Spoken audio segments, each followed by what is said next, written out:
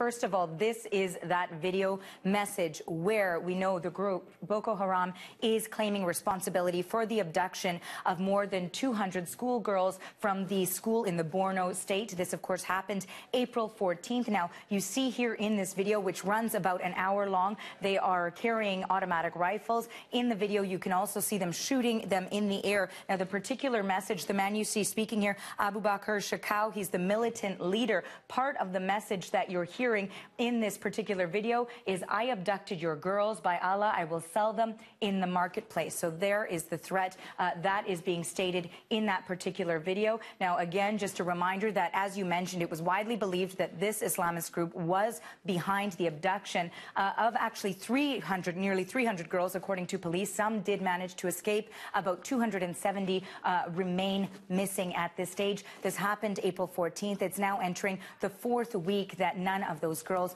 have been located. Now, again, this group, Boko Haram, means Western education is forbidden or sinful. Some more interesting details that we've learned. An intermediary who has spoken to the Associated Press, granted that he would remain anonymous, has said these details, that Boko Haram is ready to negotiate ransoms for the girls. Also said 2 of the girls have died of snakebite and about 20 are ill. He said Christians among the girls have been forced to convert to Islam. So those are some of the new details that we are learning this hour about the Boko Haram claims that they are now saying they were responsible for the kidnapping.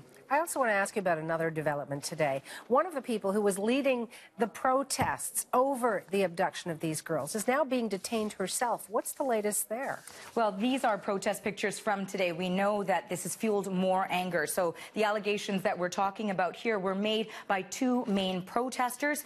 Now, we should also point out that this came about before Boko Haram actually claimed responsibility for the abductions. This is one of the lead protesters. Another lead protester or organizer of the protesters are saying that they were actually detained, ordered to be detained by the First Lady of Nigeria, Patience Jonathan here. And they said that she accused them of being part of Boko Haram, said that they had no right to protest, that they were making the president, Goodluck Jonathan, look bad, and that they should stop those actions. Now, we will continue to follow this story to see whether or not that position or those allegations have changed since the Islamist group has come forward claiming responsibility.